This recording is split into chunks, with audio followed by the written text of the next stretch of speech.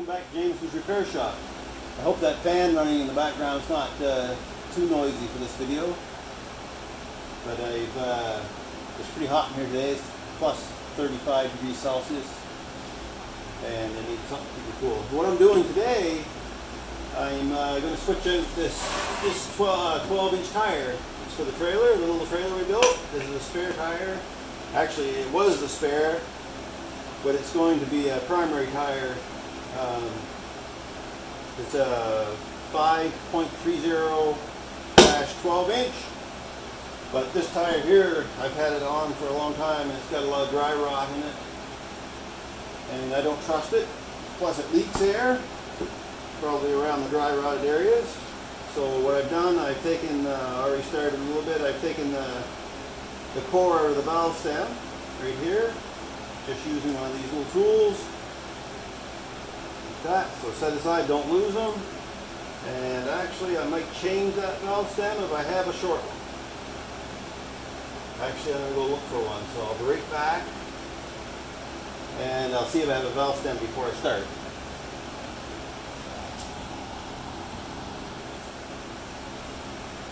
Okay, back again, no valve stem, so I'm going to go with the old one. If it takes to leaking, I guess I'll have to break the tire back down and change it. So what I'm using, I've got the Bead Buster here, my XB455 Bead Buster. So I'm going to use that on here. And this is probably a perfect spot for it because this is what this is designed for if you go by the instructions on the Bead Buster. So let's get the tire broke down. So essentially, you see that, push it in, give it a little push inside, and then there's this little holding clamp on there. 3/4 ratchet, ready to go. Not quite ready, but now it's ready. So crank her up. Give her a good snugging. Like so. Up tight, and then like I said in the video when I presented this, I usually back them off a little bit just to they'll slip over that bead lock. This one doesn't appear to have a real big, it's got a bead lock, yeah, it's pressed in it, it's not welded or anything, it's pressed. Alright, so there it is, it's on, let's just crank her down. See if this will yank that off there, no problem. There we go. No issues. There, look at that. Right off with the Bead Buster.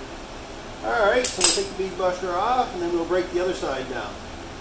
Sometimes if you get really lucky, once you break one bead, the other side will pop off, but that's a rare occasion. But these little trailer tires haven't been used a lot. They've done more sitting than using. So there's one bead off. Let's flip it over. You may as well put the Bead Buster on. No sense sweating. It's already hot enough here today. So I got to return the Bead Buster all the way to the up position, in position, or whatever you want to call it. Give it a little push in, tighten her down. And with these little tires, you can probably almost tighten them by hand and it'll be good enough. But we'll give her a little snug.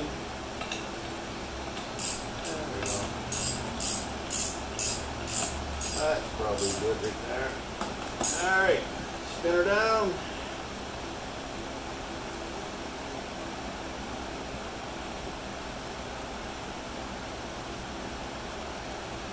There we go. Ah. Good. Now the beads broke on these. Now, these little tires sometimes can be harder than a big tire. They're not made very well. I say they're not made very well.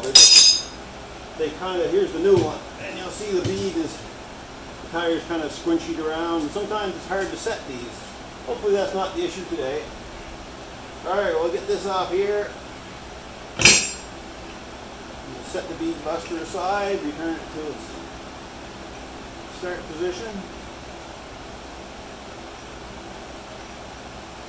Alright, there, set that aside.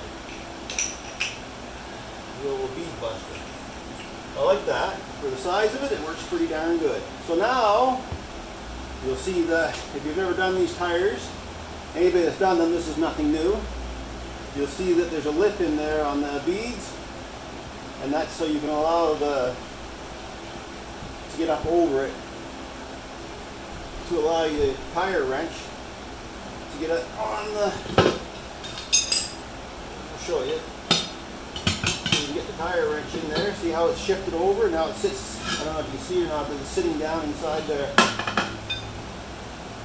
These tire irons. These are a little big for these tires, but we'll get her. There she goes. And just keep working away around. Hold your foot on it if you have to. Helps put a little, not so much taking it off, but it all does help with a little soapy water. As a matter of fact, I'm going to go grab my soapy water right now, so I'll be right back because I'm going to need it anyway. Okay, got my soapy water. And when you're doing tires, soapy water is like personal hygiene. A little bit goes a long way, and makes a big difference in your life. So this is just dish soap, a healthy Dawn. I just use Dawn, that's what we have, and just straight water. And it doesn't hurt to just spray it all because it gives a little more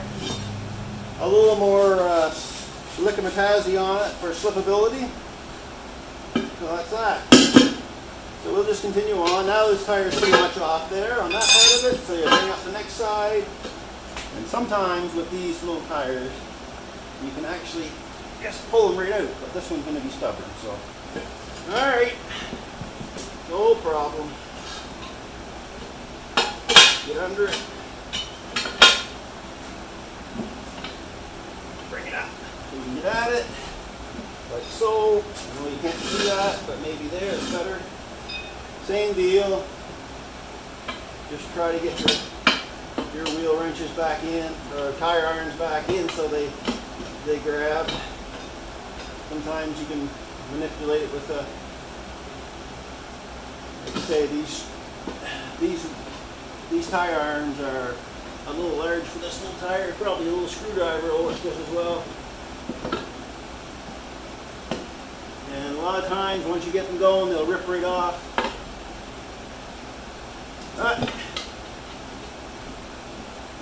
There she comes.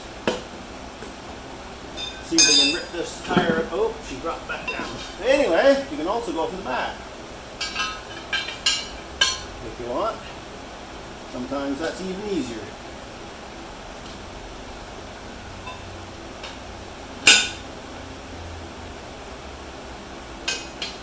Sometimes. Not this time. But we'll do it from the back. There's not really a way to hold it so easily. Alright. Let's go back to the way we were. We had it almost off. It just fell back on. That's a pretty common thing. Alright, got her again.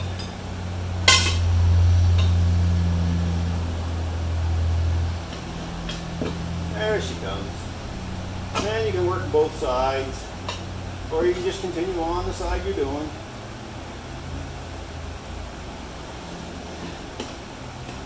There's actually some tire spoons you can get that are a little easier to work with than these things.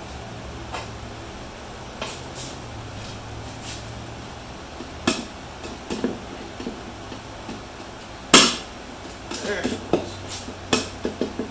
Just get in that on the, so you can see it. You can just get in on the leading side of that, right at the bead. Usually that's a pretty good spot to get your tire iron back in again. There it goes. Put that way, try it. This will probably get a better bite. There she goes. Now, I'm sure that will pull off now. There she goes. That tire's had the biscuit. So set that aside. And I'll get some cleaner and clean that rim up and right back. Alright, got a bit of cleaner. All I'm using is LA's Totally Awesome cleaner. And it seems to be fine. So while you have it here, you might want to check for rust and pitting and And if it's terribly rusty, you're going to want to clean up the bead area the best you can. Alright, that's done. Make sure it's cleaned up pretty decent. No big chunks and crud on there still. A little scouring pad or so, but if it's painted like this one, you don't want to ruin the paint if you can avoid it, because it's your protection. I'm just going to clean it. It feels really good, even though it looks rough, but it feels really nice. There's no like chunks or anything like that on it. There. Nice to clean the whole body of the rim too while you're here. Give it the best start you can start with. Alright.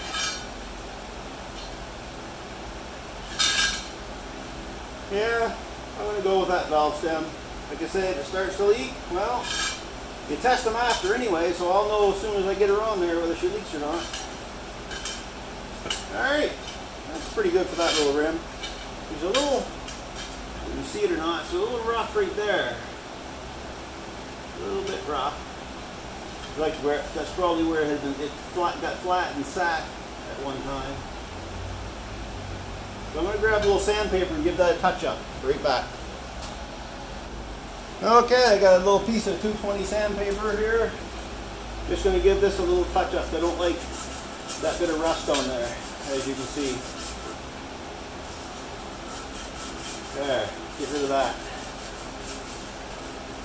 I'll check the rest if there's any more spots just like that. I'll go after it. But yeah, that's then clean it again. Get the old residue off. Any rusty spots that feel bumpy, yeah, that's a potential for a leak. So you want to get after those.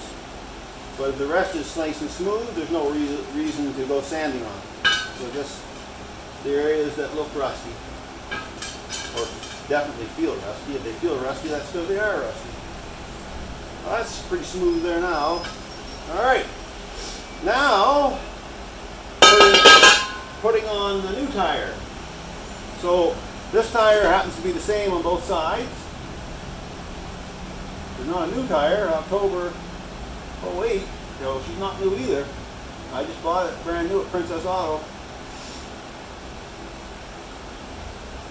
I think that's at that, yeah, I think that's the date on this thing. October 14th, 08.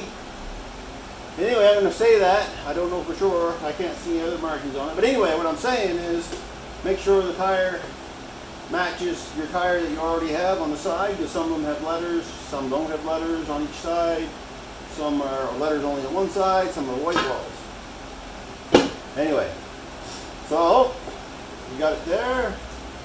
So give her a shot of your personal hygiene fluid right here.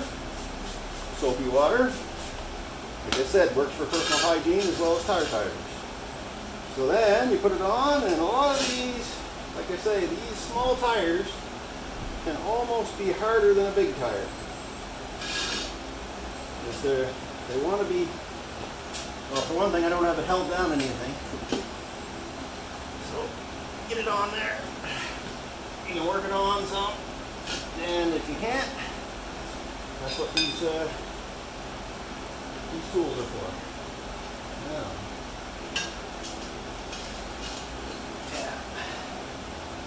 There we go.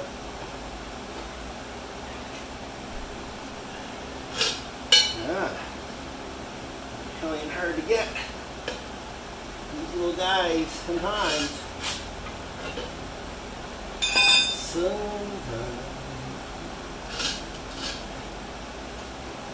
They can be a bugger because they're so stiff and there's not a lot of give in them. Alrighty.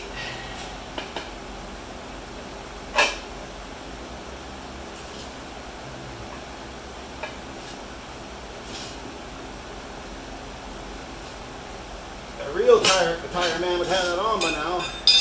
Alright, let's see if I can start that in like this. It might come in better.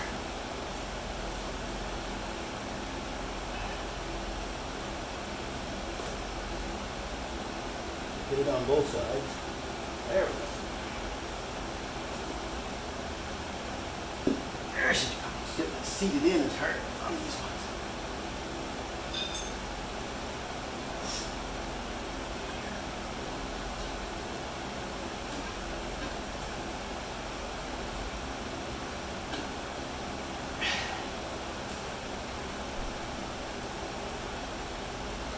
There she goes. Alright. Well, there's also this little lip. Whoops. Try this little lip on there. Roll that around. That might help a little bit.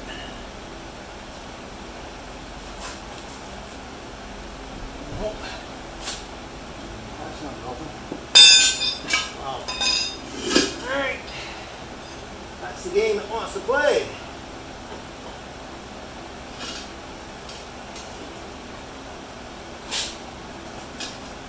It helped my glasses to stay up. There we go.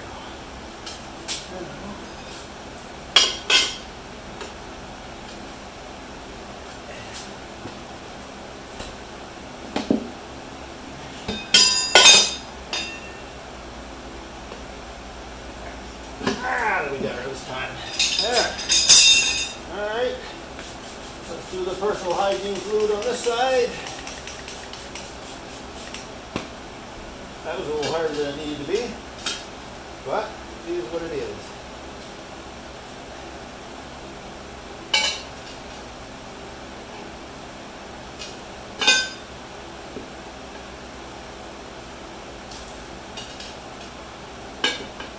Knee into it if you have to. You're doing this on the side of the road, you do whatever you need to do to get it done. Sometimes with these little trailers, you end up doing this stuff on the side of the road. There she goes. Alright. There. Not a lot of room to work with this type of wheel wrench or tire iron. There we go. Look at that. She's slipping in there now. There's not a lot of force involved, it's just so it doesn't slip away on you. There, look at that. Alright. So that's on there. So now I'm going to grab air hose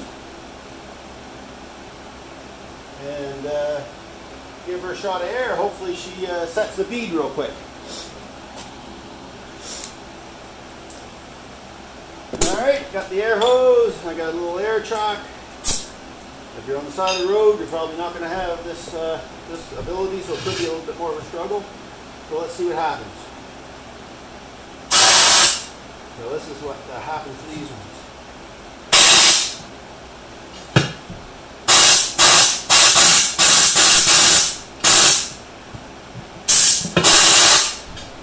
Don't get your fingers in here when you're doing this. Alright. Alright, let's see what we can do here. This out of the way and out of the way. Yeah, like these can be tricky to get started. So sometimes if you can get it to partially start and gently on the other side work your way. There she goes. You can hear it now. Like I say, don't put your fingers in the bead area.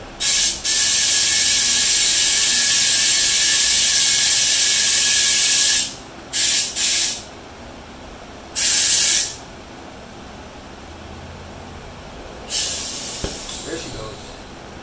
Now, yeah, don't in there. Nothing. That's the biggest thing. You'll regret it.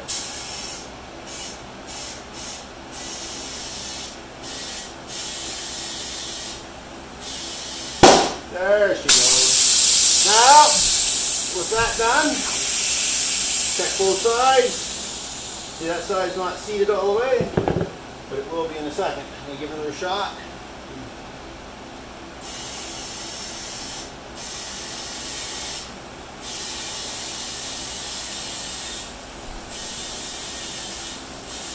There she goes. Now she's seated. Put the valve core back in the stem. and inflate to your specifications that are required. And this tire here, maximum 55 psi, and that's what I'll run it at. And I'm going to balance this tire as well, so I'll set it up, show you the balancing process. First I'm going to put the amount of air in that needs to be in it, and then we'll hit the balancer. Now you got to find my pressure valve, or pressure gauge. Alright, found the pressure gauge. It was out the van, because we had it on our camping trip with us. So we'll go and bring her up to 55 pounds. Right now it's only at 15. So let's give her the berries here.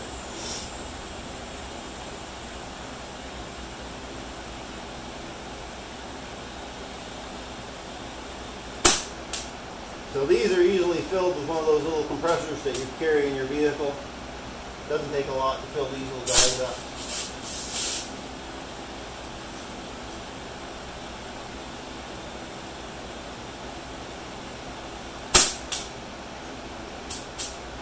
Alright, we're at 46, so we're getting close.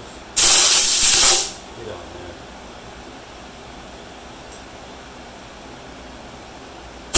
Be careful as you're bringing them up because, you know, there we go. A couple more pounds and should be 55 pounds. There. Have a look. 55 right on the money. I know you can't see that, but that's what I see. Alright. That's the tire on the rim. Let's set this stuff aside. Won't need any of this anymore. I'll go over it and I'll get the wheel balancer kind of straightened away. I've been working in the shop rearranging things, so it's a bit awkward right here now. Keep working around everything. Alright, hang on there. I almost forgot. I mentioned about checking for leaks. So after you mount the tire, before you remount it on your car or take it to go get it balanced, you should check for leaks. So again, using the personal hygiene fluid here, and I was worried about that valve stem. So all you're doing is spraying it on areas that could be potential for leak. And there's only 3 in this, is the valve stem, each side of the bead, unless the tire has been damaged. And, you know, this is a brand new tire, so I'm pretty confident, but if you're using a used tire, you might want to go over the whole surface and look for fine leaks. So really what you're looking for is spray it on, make sure you get a healthy supply of this personal hygiene fluid, and if the tire and if it's leaking around the bead, you'll start to see bubbles, like kids' bubbles for blowing bubbles. And actually, if you don't have any, if you're on the side of the road and you're camping, you can test it with just that bubble fluid for the kids' bubblers. Works just as well. All you're trying to do is create a bubble. So it looks good on that side. I sprayed this side down. You'll see some fine ones. At the odd time, wipe them away, see if they come back. If they come back, then it could be problematic. But really, if it's a big leak, you're going to get, they'll grow. They'll grow fluffy out, like blowing a bubble in one of those kids' bubble things. Anyway, I think that's good, that one. These aren't growing, so it's just from the spray action, I'd say. Nothing really growing around the bead, around the valve stem that I can see. And if you're not sure, blow away like I just did. I'm going to try it again because I am worried about that one a little bit.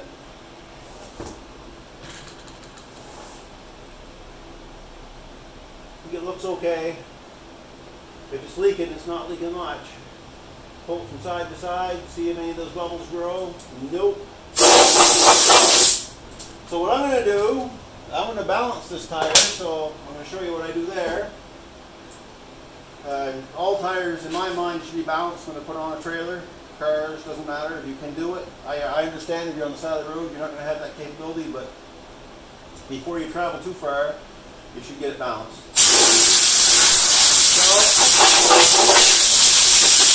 So, blow off the water, any great amount of water, so it doesn't interfere with the balancing process.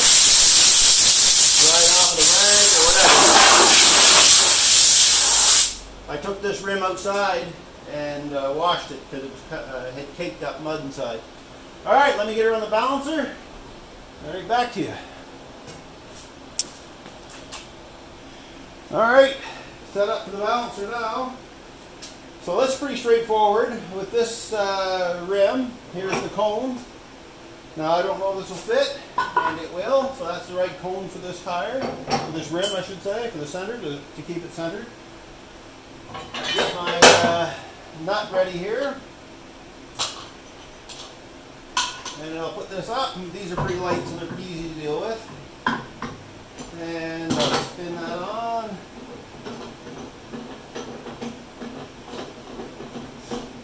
Hit that tire thing plugged in. I don't know. Oh! Now I ran into a problem. Big mistake. Big mistake. And that's on me. I'm going to show you what I did. This is from not storing your tools properly. Look, I hung it over the shaft, this piece here. So in order to get that back off, I would have had to take the wheel back off. This will open up, but that doesn't. So the calipers are good, but the others aren't. So that's what's on me. Alright. Let's get her on here. Yep. Making mistakes as you go. Gotta fix them. Sometimes it costs you more time than other times. And pull her up a little bit so she doesn't rub on it too much. There she goes. This one's got a brake on it, so I'll put the brake on. Snug it up good. Now I had this plugged. Oh, I got to turn it on. That would help. There we go. She turned back on. All right. So I'll grab my caliper. So I'm going to need it to set this setting, B setting on this balancer. So you measure from the inside of the rim to the inside of the rim. You look at the thing. This is a 4.5. So I'll go down. I don't know. It's at 5.5 now. So 4.5. So that's the thickness of the rim, the depth of the rim. Alright, that's why I stored it on the shaft.